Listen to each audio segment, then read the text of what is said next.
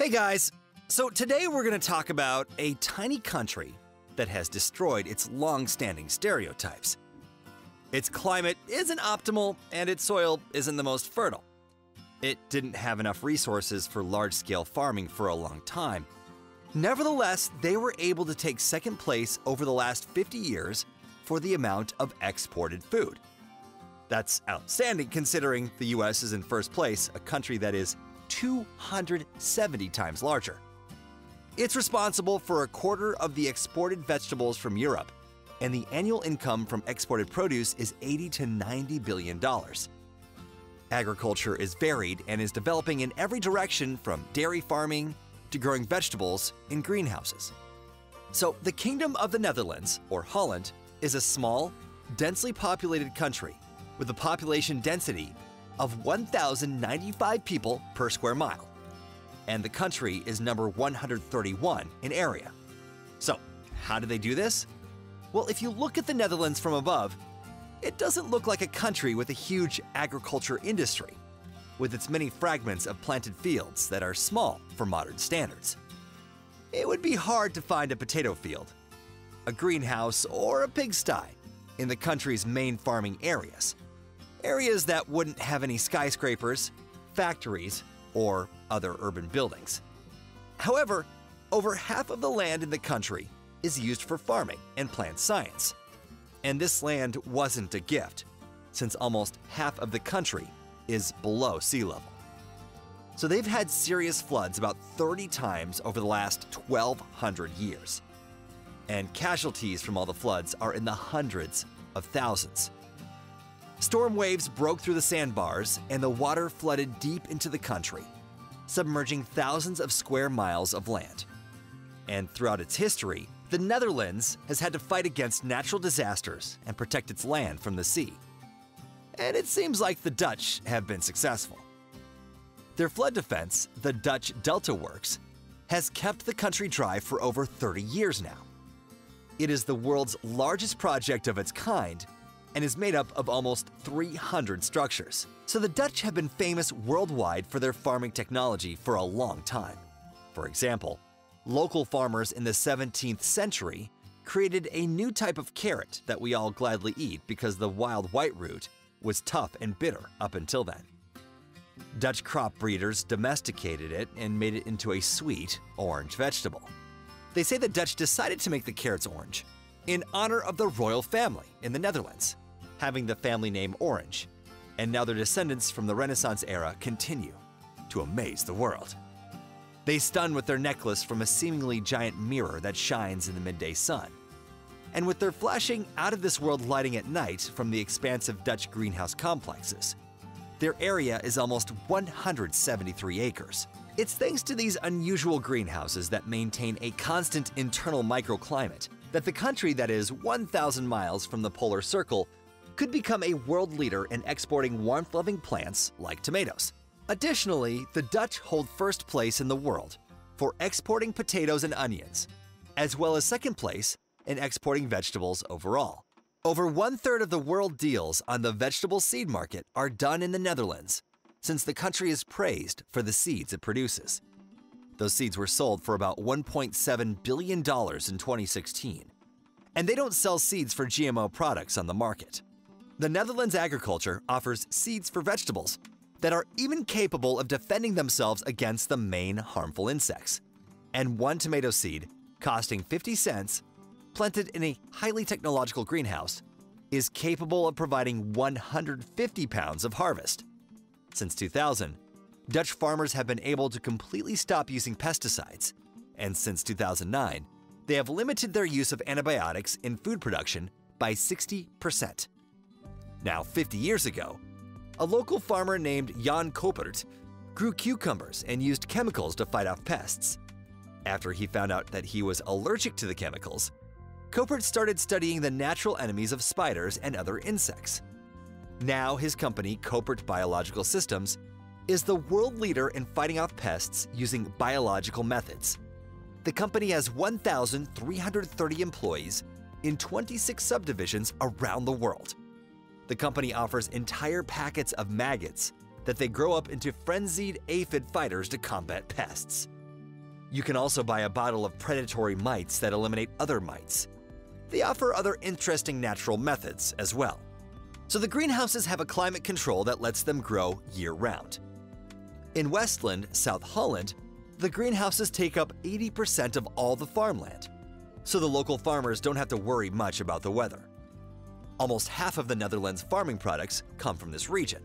Now, with the demand for chicken rising, Dutch producers developed and are implementing technology that lets them maximize their chicken's production while preserving humane relationships with them. As a result of the exact amount of water and nutrition required, potato farmers can obtain double the harvest. Since all the tomatoes are regrown from seeds every year, the old tops are sent to be recycled into boxes for the harvest. Only rainwater is used to water the plants. If you're watering a standard open field, you would need about 16 gallons of water, which goes down to just 4 for a greenhouse. In combating pests, farms use natural methods like an army of mites that don't eat tomatoes, but do eat harmful insects. So in 2017, the Dutch set a record. Dronten opened Europe's largest vertical farm in a 9-story building, 9,700 square feet in area.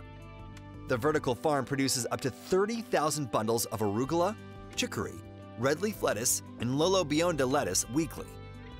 But there are completely unimaginable projects too.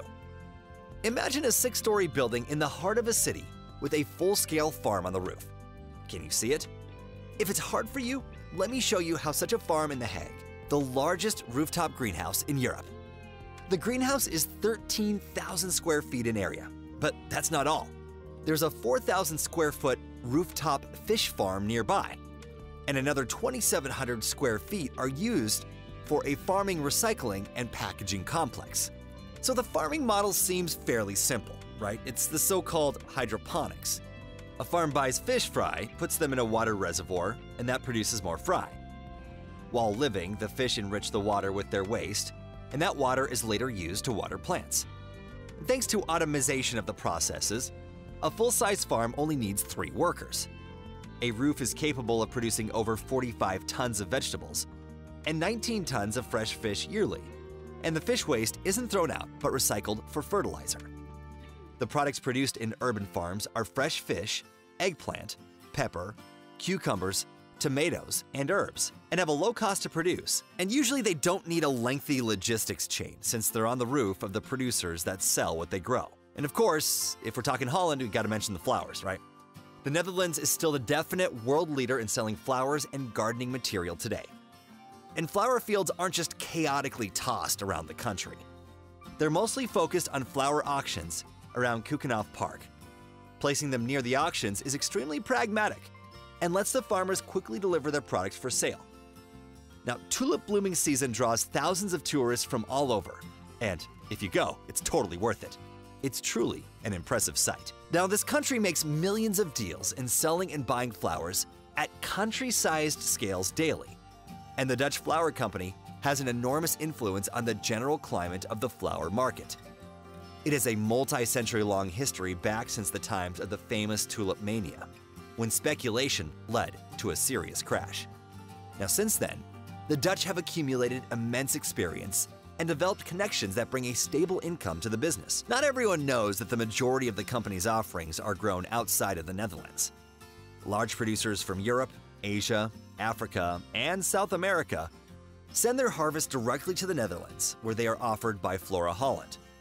This is done for economic reasons because the labor force in Turkey, Poland, and Kenya is many times cheaper than in Old World countries. And the Dutch flower vendors turned into selectors with high-quality equipment. So Flora Holland's main exchange looks like several large hangars, connected with special above-ground tunnels. The main flower warehouse is like a natural maze. The whole perimeter is covered with endless refrigerated cases, and each hall has a technology that carefully monitors changes in temperature and maintains the humidity balance. After trading is finished, a driver of the corporate electric car loads the goods and delivers them to a special train, whose wagons are filled with purchased, fresh-cut flowers. Now, another thing that the Dutch started to sell is their knowledge and AIC technology. They can definitely call themselves leaders here since they are the world leader in implementing innovative technology in agriculture and ranching. And such an achievement for the country in agriculture is largely connected with their Wageningen Agriculture University, which is a key factor in creating technological agro-startups and experimental companies. So the Dutch destroyed old myths and modern economic theories. For example, they mercilessly contradicted an assertion by Norwegian economist Eric Reinhardt and his book, How Rich Countries Became Rich and Why Poor Countries Remain Poor. Reinhardt wrote, Europeans noticed early that general wealth is only found in places where there is either no farming or it plays a small role. Now, if that's true, then the rule doesn't apply to the Netherlands. It doesn't work there for sure. Agriculture is the engine of the fairly powerful Dutch economy, and the country is in the top 10 countries in the world for GDP per capita. Not bad, right? Well, that's all for today. Leave me a like, comment, let me know the most interesting thing you found out about this incredible country, and we'll see you again next time.